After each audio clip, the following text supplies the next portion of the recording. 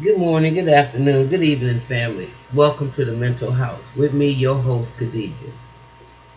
I watched a disturbing videotape and I couldn't wait to do a commentary about it.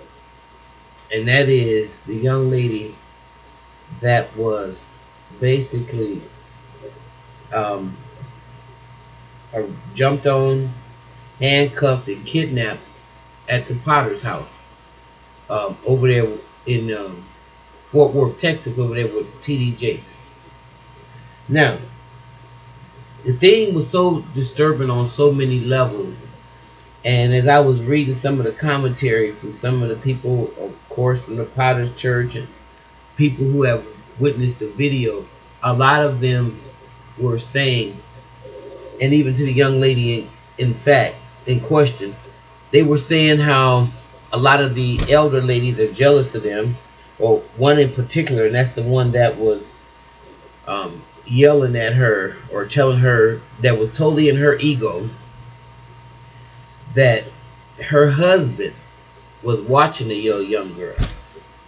So she might really have some personal feelings about her and why she don't want her up there prancing in front of the congregation. However, the way they went about this is all wrong.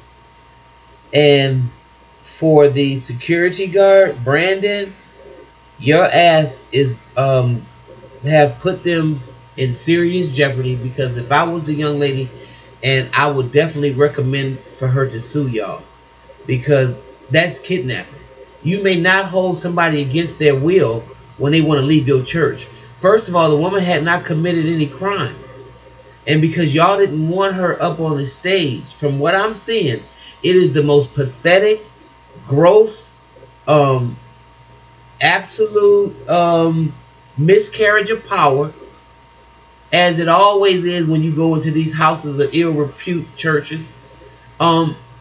It's a cesspool where people think that their ego and that they have one up on you because they're one step closer to God or one step closer to the pastor, and they feel like they can do whatever the hell they want to do to you, which is freaking pathetic. God rest the dead, but I remember when I was going to church, and I remember that there was a lady that was so much older than me. She knew of course she was familiar with my family. It's almost like she was family, because these church people, you know them so much, and but she was absolutely jealous of me and my singing ability, because I was singing since I was a child, and it was something that I knew that the gift was passed on to me, and I never felt that I was something special at that point because of it.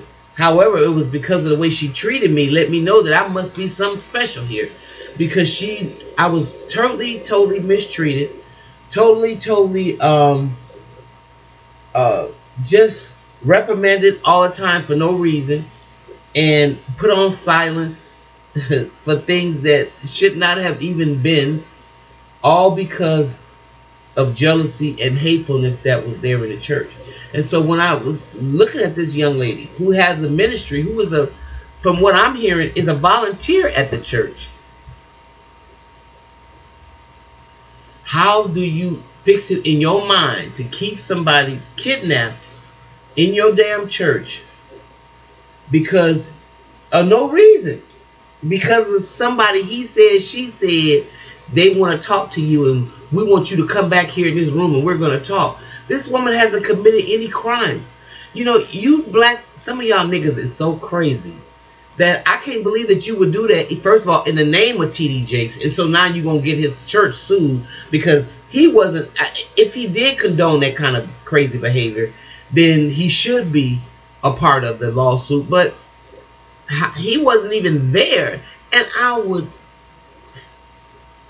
I'd be hard pressed to think that, as intelligent of a man that TD Jakes is, that he would allow y'all to hold this woman kidnapped against her damn will, because the fat woman want to prove a damn point about her husband and who said what. The young woman was calling her man. Don't man me. Don't man me. What the fuck? What do you want me to say then, bitch? I mean, I couldn't believe what I was seeing. This is what was going on. And they held this young woman in church, in the office, while they fucking abused her. In the Potter's house in Dallas, Fort Worth, Texas. I am so appalled because that clip just opened up some PTSD for me. The mistreatment that most people experience in the church, spiritual abuse. Nobody want to talk about the fucking spiritual abuse that goes on in there, let alone the sexual abuse. But the spiritual abuse is very, very strong. It's a very powerful phenomenon. And the fact that this woman was being manipulated. Now here she is. She gives the welcoming address.